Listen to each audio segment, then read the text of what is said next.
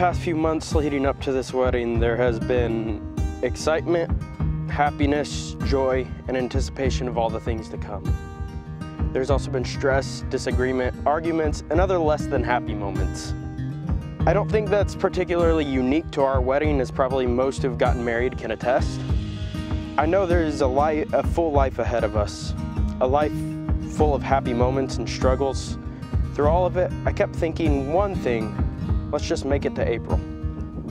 Today we're getting married and leaving to go straight into our honeymoon. And amid all the chaos of the wedding planning, bookings for our trip this week, I knew that all I was really looking forward to is what comes in April. After everything is said and done, I know our life begins in April.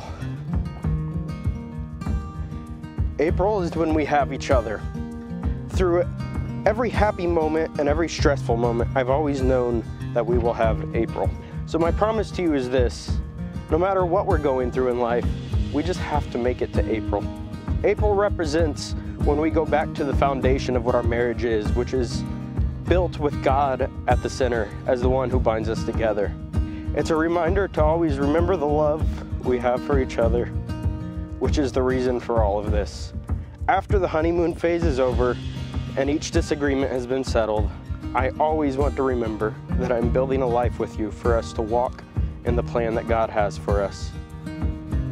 I love you so much, Auntie Esther, and this is the life that I want to walk with you. I've heard it said before that true love and strong relationships are not found, they are built.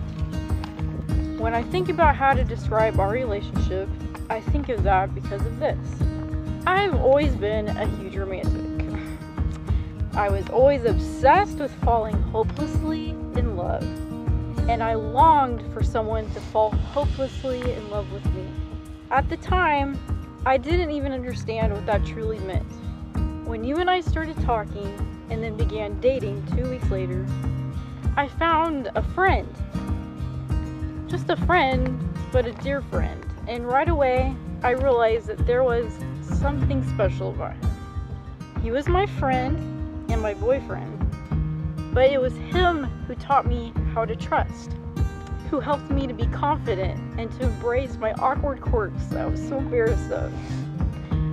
It was he who spoke so passionately about God and the Bible that they came to life for me, and who made me laugh and find a joy in life that I hadn't felt in a very long time.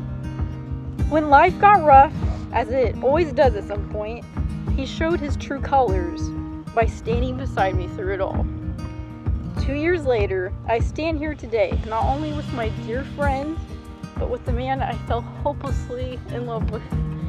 Neil, I made a choice a long time ago to choose you, but that's not a choice I only made once. I vowed to choose you every day, in the happy times, in the sad, the good, the worst, and the best of times.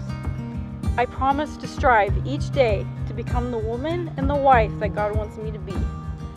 My role as your wife is to lift you up, not tear you down. I promise to encourage you and to supply your needs in any way that I can, whether it be spiritually, physically, emotionally, or mentally. I promise to be a safe place for you in this crazy world, a place of trust, respect, love, encouragement, wisdom, and support.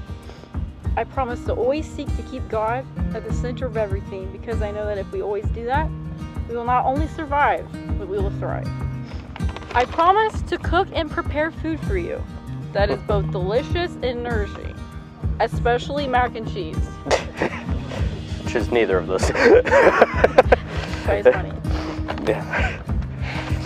Y Neil, prometo aprender español para que puedas hablarme en código.